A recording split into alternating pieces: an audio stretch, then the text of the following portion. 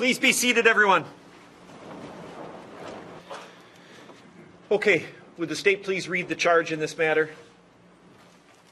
Good morning. Good morning. In the Iowa District Court in and for Dubuque County, State of Iowa plaintiff versus Todd Michael Mullis. Number FECR 012941. Trial information. Comes now Delaware County Attorney John Bernal and Assistant Attorney General Denise A. Timmons as prosecuting attorneys, and in the name and by the authority of the state of Iowa, accuse Todd Mullis of murder first degree, committed as follows. Todd Mullis, on or about the 10th day of November 2018, in Delaware County, state of Iowa, did kill Amy Mullis in violation of Iowa Code Sections 707.1 and 707.2 1A. A true information, signed John Bernal, Delaware County Attorney, signed Denise A. Timmons, Assistant Attorney General. To this charge, the defendant has entered a plea of not guilty. Thank you. Okay, and whenever the state is ready for opening statement, go right ahead. And beautiful woman. She was 39 years old. She was a daughter, a sister, an aunt, a friend, and a mother to her 3 young children. She was at her home on November 10th, 2018, and went outside to help do some work on her farm. But little did she know, her death would come that morning. In Amy's last moments on this earth, she would feel the corn rake that she was stabbed with in her back. She would feel that rake pierce her body. It would fill with blood and air. And she would take those last breaths while she lay on a floor in a shed on her farm. Amy had so much life left to live. But that life was viciously taken from her on November 10th, 2018. Taken at the hands of this defendant. We would love for you to get to meet Amy, but you won't. Instead, you will share a courtroom with her killer. This brutal, senseless murder happened not far from here, in a town called Earlville. And to understand what happened, we have to go back to November 2018 and the time before that. Amy was not happy. She was having an affair and she was planning on leaving the defendant. The defendant knew something was going on. Amy had previously had an affair and they had reconciled.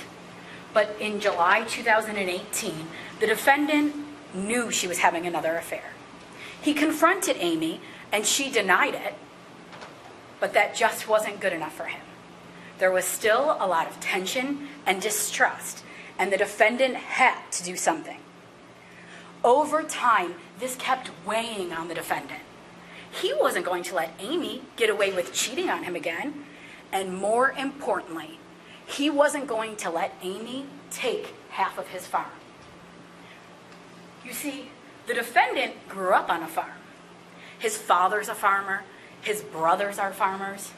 He became a farmer himself.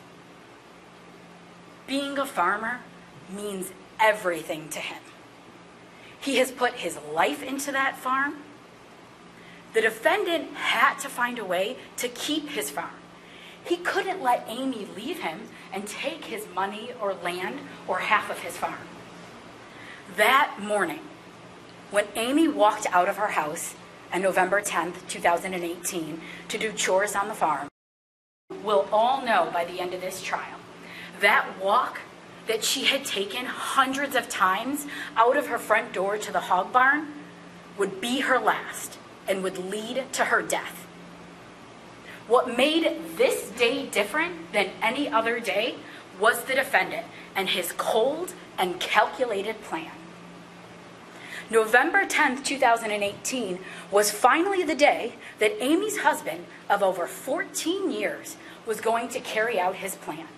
A plan he carefully waited to carry out until he felt like he had the perfect opportunity. The defendant made sure the only people at his farm that day were him, his wife, and his kids, because he didn't want any other witnesses. He had gotten Amy outside to help do chores on the farm, and then he had to separate her so he could execute his plan. He sent Amy to a red shed to get something, and that's where he then attacked her and killed her.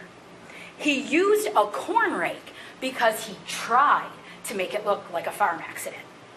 He was hoping that people would just feel sorry for him and not ask any questions. He then went back to the hog barn, distancing himself from the crime he just committed, acting like nothing happened. And what did he do then? He sent his 13-year-old son to go and find his mother, who he had just slaughtered. The defendant acted like he was upset. He had to. This was his big moment, what he had been practicing and planning for months. He immediately started telling his story. He told 911 she fell on a corn rake. The defendant believed he thought of everything, but what he didn't count on was what happened next. Nobody believed his story. The doctors and law enforcement knew something just wasn't right. The doctors could tell that Amy was struck at least 2 times in the back with the corn rake. This was not an accident. It was a homicide. The defendant's plan wasn't so perfectly thought out. Now, you're going to hear a lot about Todd and Amy's relationship before this happened.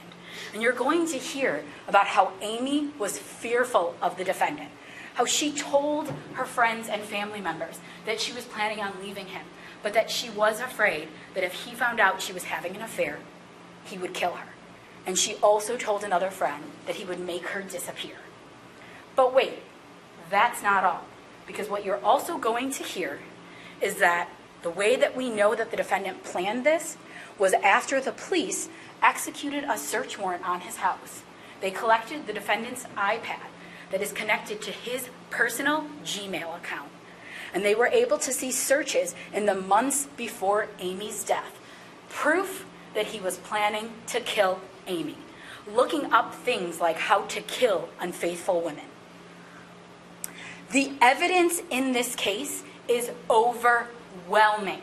And the trail of evidence leads to only one place, to where Amy's murderer sits across this courtroom from you today. And make no mistake, the defendant earned this seat in this courtroom by what he did that day, November 10th, 2018. After you hear all the evidence in this case, the judge is going to instruct you on the law as it applies to the evidence. And then you will know that there is only one verdict.